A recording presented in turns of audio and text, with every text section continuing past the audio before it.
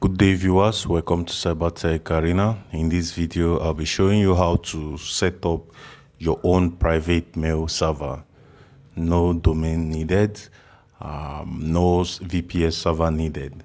Alright, so but after the video, if you want me to walk you through the technique to do the same thing on the VPS server, you can put down in the comment section below. So first thing first, you go to hMailServer.com and you download the latest version. I already have it downloaded because of time. Okay, then you run the installation. So here's my download. So I'll just you double click it to run the installation. You just double click it. You just click on next. When you get to here, I accept the agreement. Next. So here it's going to ask you use built-in database engine using external. So I'll be using external database engine. So next. So next also. So it's going to ask you to create a password. So I'll just use something simple for the demonstration of this video. 1 2 3 4 5 6. 1 2 3 4 5 6. So but if you're doing this in your work environment or you're doing it in a professional settings, you need to put a more secure password. So I'll click on next. So I'll just click on install. All right, so when you get to this part, it's going to ask you to enter the password, the one you just choose. So I'll just enter the one I choose, 1 2 3 4 5 6. So you go to next. So it's going to ask you create a new hMail database. Select a new hMail's default. So I'll just create a new one. So I'll just next. So here select the database service type. So I'll be choosing my SQL. So here, what you're going to do in database server address, you just put LocalHost. Then leave the port as default. In database name, you can put anything. I'll just put hMail. Okay. So the username, I'll just put root. You can put root. So let's leave the password empty for now. You click on next. So when you get to this page, the service page, you keep it blank. Just go to next. And when you click on next, you're going to get this error message. This error message is hMailServer/bin/libmysql.dll. So here's what to do. You can just copy this thing, and I already have it downloaded, but I want to show you how to get yours. Just go to Google and you paste it here, and it's going to show you where to download yours. But here, like you can see, look at the one I use, which is the same as this one. So just go here and scroll down and check your architecture, and you download the one that is compatible with your OS. Okay, so you can just click there. So like mine, you can see when you get to the DLL, when you get to the dll-files.com/libmysql.dll.html, so you just scroll down. So you have the architecture, the 32-bit and the 64-bit. So I downloaded this one. So there's something I also want to note, like most people who do this experience issues. The reason is because my SQL version they use is either too updated. So I used my SQL, what version I use, because I used some versions that had issues. So I tested this for a while. So the one that worked for me was my SQL installer community 5.5.34. So you just get the Windows installer version of it. So after your download, there's something we need to do for this error message to go out. All right, so let's go to the download. Look at the file here. So you extract it with 7-zip. If you have 7-zip, so 7-zip, I'm going to extract files here.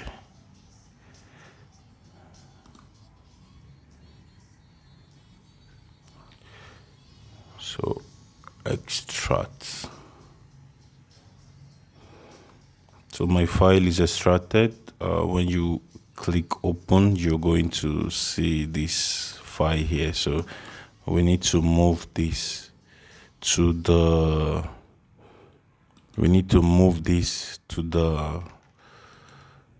bin folder of hMail. So you just click on your local disk drive and program files.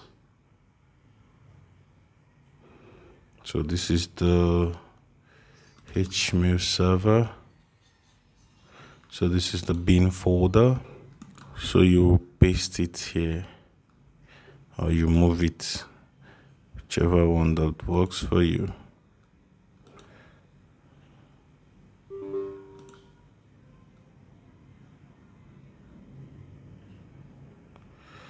So it's moved, as you can see. So let's go back to our installation and see if it's fixed the problem.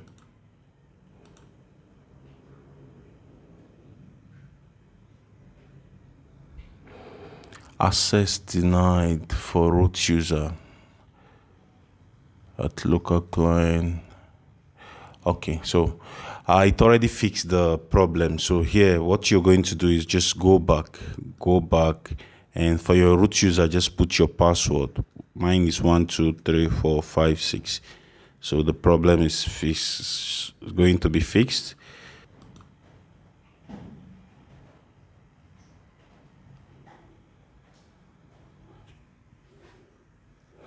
So as you can see, the server is starting. We close.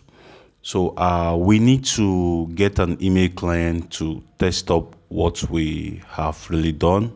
We need to download Thunderbird. So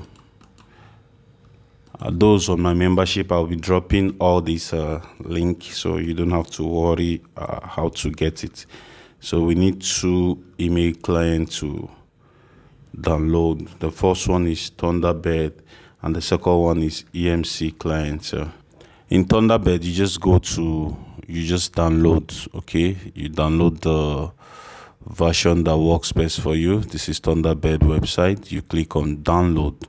All right, so I already downloaded it also because of time. So it's the same thing for EMC client. You just download for free. So let's run the installation setup together. Let me start with Thunderbird first. So here in download, this is my Thunderbird download. So you double click. So here, as you can see, you just run the installation next. We use the standard.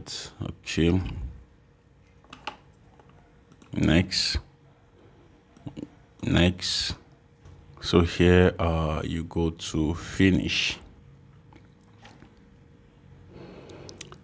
Then same thing we did. Let's go to the EMS client that we downloaded also. So this is my own download. So you just click on next. The same thing we did in Mozilla. Just you agree, you install. So I think our Thunderbird is done installing. So and the EMS is done installing. So we need to set up our domain. So this video is for educational purpose. You don't need to have a domain. So here, localhost admin. So just let me see what's there. Localhost Okay, it's okay. So if you don't have that, just localhost admin. So you connect. So you put your hmail password. Mine is 123456. So when you get to this page, it's going to ask you to add a domain. So just choose any domain of your choice. So let's say this is for testing purpose, and I'm doing this in my local host. So example.com. So you can use any domain of your choice. So I'll just click on save. So here we go to accounts. We need to create 2 accounts to test it. So I go to add. So here I'll just use user 1. Then I'll put the password for that user 123456. You can choose any password, but I'm just making the whole thing for simplicity purpose. So we need another user. We click on this here, the account. So we add another user. We add the user 2. So this thing I'm doing is just like 2 people sending email. All right. So here I'll just use the same password. You can use any password of your choice. Then I will save it. So when we're done creating the 2 users, as you can see, we have 2 users here. So let's log in each of the users to the email client. So I have my Thunderbird here. So you just go to the account setup. So our first email was what's that again? user1@example.com. user1@example.com. No, it's supposed to be our first user is user1. Okay, so the email is user1@example.com. Then I'll just put the, let's say, configure manually here. So here, this here, example.com, you change the host name for the incoming server to LocalHost.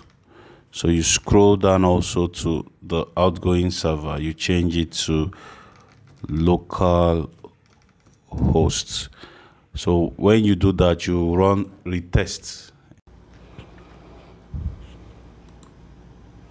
So when you're done with the installation, you get to this welcome page of the EM client. So we need to create an account. So you click on that, the menu, go to account. So you need to put the email you created. Go to others, next. So here you put the email you created. I created user 1 and user 2. So we put our user 1 here. So user1@example.com.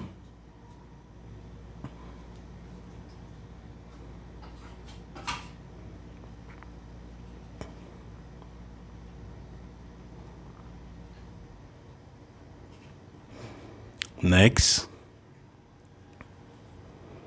So incoming server, IMAP, and then incoming server here, you just type the local host. So put your password, the one you chose earlier on.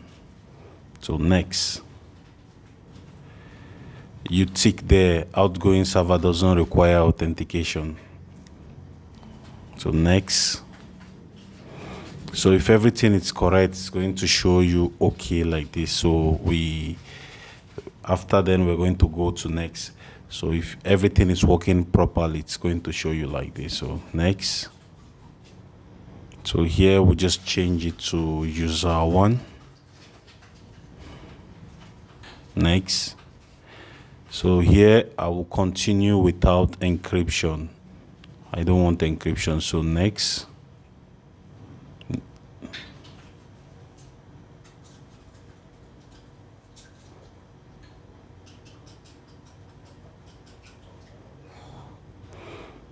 So as you can see, this is our inbox. Okay, everything was correct. So this is our inbox. So we need to set up the other part. So I already showed you how to set up the first interface you meet in Thunderbird. So this is another method also to put your details. So when you go to user, you go to user 2, then your email account. So since we already put user 1 in the EM client, so we're putting the user 2 here. So if you get this error message, you just need to put localhost here.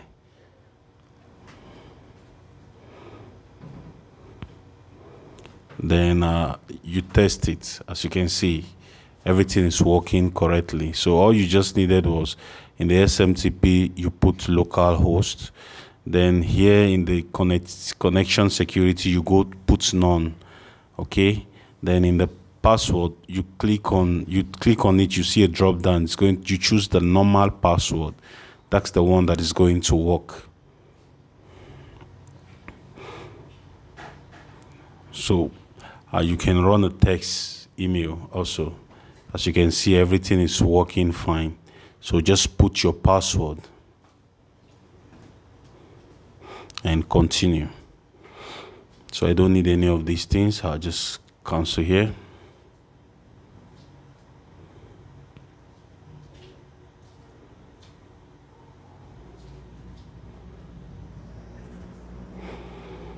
So I want to send an email from the EM client to the Thunderbird, which is like sending email from your own to someone else.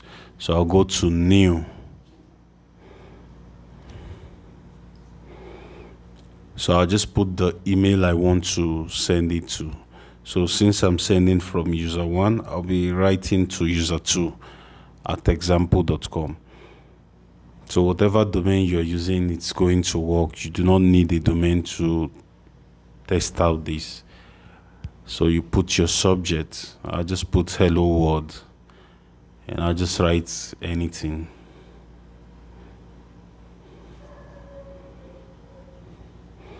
So I'll send, and we check in the Thunderbird to see if we received the email. So in the inbox, as you can see, the email is received. It's here. So I'll reply back. So let me see if it's working also. So I'll just write you up and send. So as you can see, it delivered. So everything is working fine. So I'll be ending this video here. If you haven't subscribed, please subscribe to